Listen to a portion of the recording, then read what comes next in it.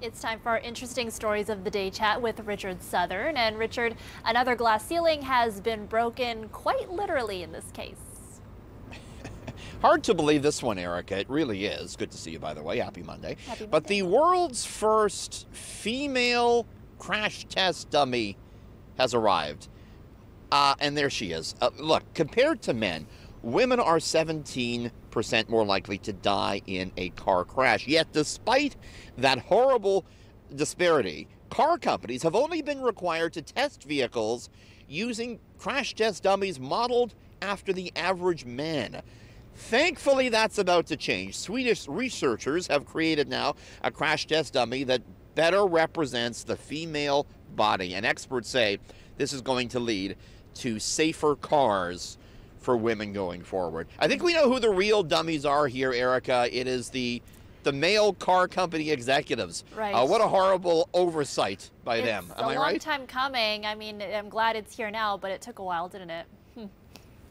It took like 100 years. Right. I'm going to apologize on behalf of all men for this one. Sorry. Scientists have made a remarkable discovery, but real-life sharks did most of the work on this one, Richard. Yeah, they're pretty good, as it turns out, at videography. This is some pretty cool video here. What they did, researchers strapped a camera to tiger sharks' backs, and they sent them off looking for what they call seagrass forests, big underground forests of this important seagrass where a lot of important ecosystem activity happens. There's the video right there. The data these sharks collected showed or uncovered the world's largest known seagrass ecosystem in the Caribbean, stretching 92,000 square kilometers.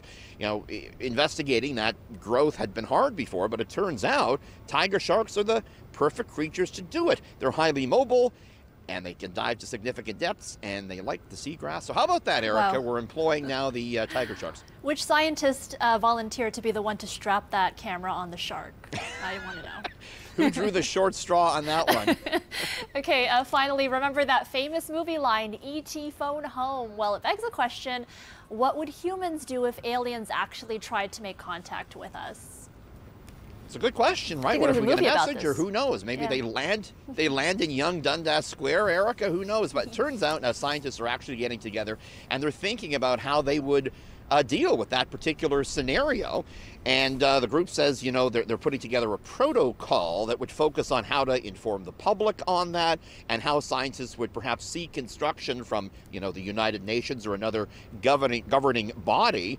Currently, the only alien contact protocol was established back in 1989 by SETI, the Search for Extraterrestrial Intelligence Institute. If they do land or contact us, I'm going to direct them to you, Erica. You're you're a nice person. I think you could direct them to wherever they want to go. Yeah, I'm very diplomatic. I don't know. I think you're good at that stuff. No, I would say you're probably the better one to talk. Some people think that they've already made contact, right?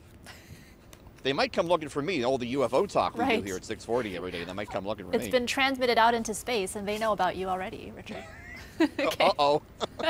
Thanks. We'll see you tomorrow. See you tomorrow.